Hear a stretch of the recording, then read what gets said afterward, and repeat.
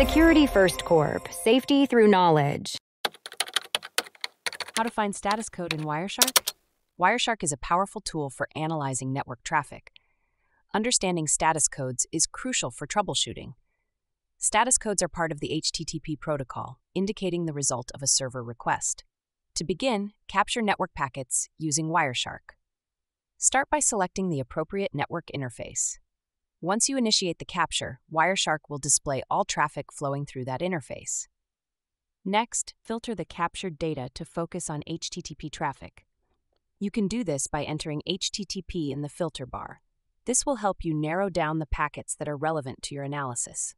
Once the HTTP packets are visible, examine the details of each packet. Click on an HTTP packet to view its contents.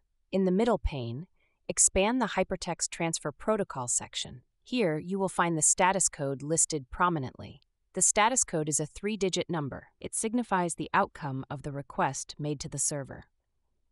Codes like 200 indicate success, while 404 signals that the requested resource was not found.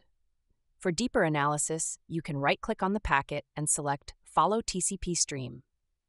This allows you to view the entire conversation between the client and server. By utilizing these steps, you can efficiently locate and interpret status codes in Wireshark, enhancing your network troubleshooting capabilities. Understanding these codes will improve your ability to diagnose issues and optimize network performance. Thanks for tuning into our video. Please like and subscribe and leave a comment below. See you in the next video.